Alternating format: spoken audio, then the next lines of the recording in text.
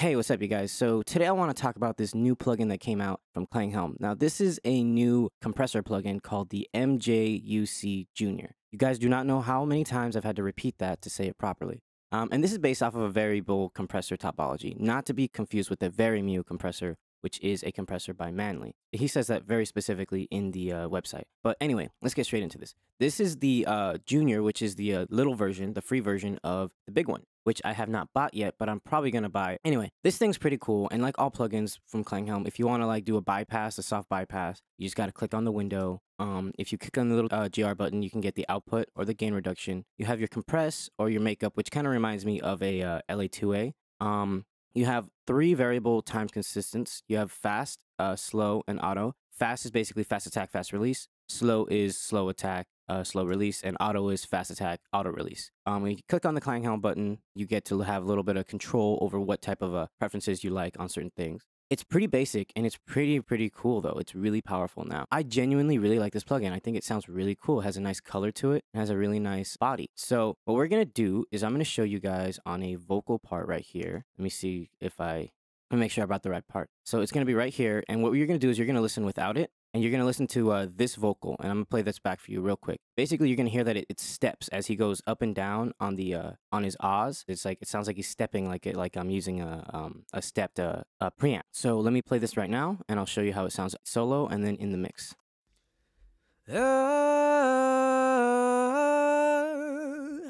So as you can hear from that, that was kind of obvious. It was like, it kind of changes very dynamically and dramatically. So now I'm going to show you and listen for that in the mix.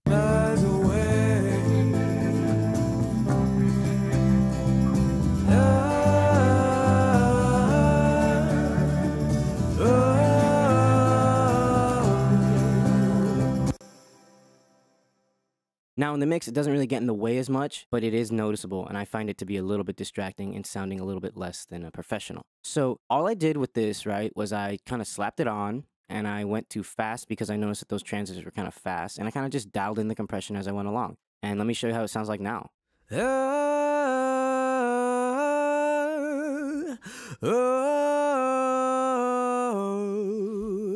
Much smoother. And if you don't remember how it sounds like, let's play it back now without it.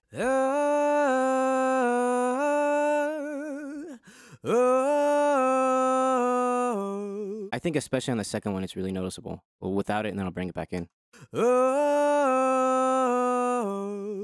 With it.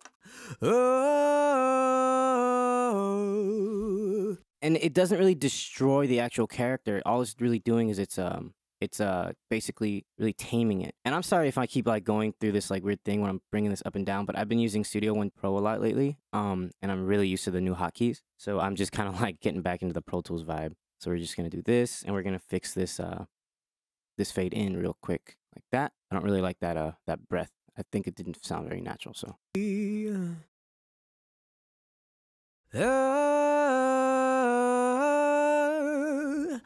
without it. So again, I mean, this is a really subtle thing, but let's listen to this in the mix with it and then without it, and I hope you guys can see what I mean.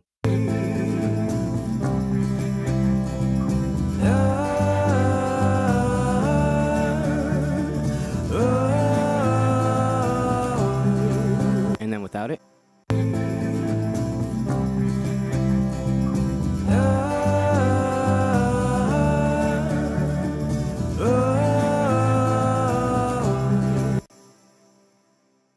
You can especially hear it right here, and I'll play this for you right now.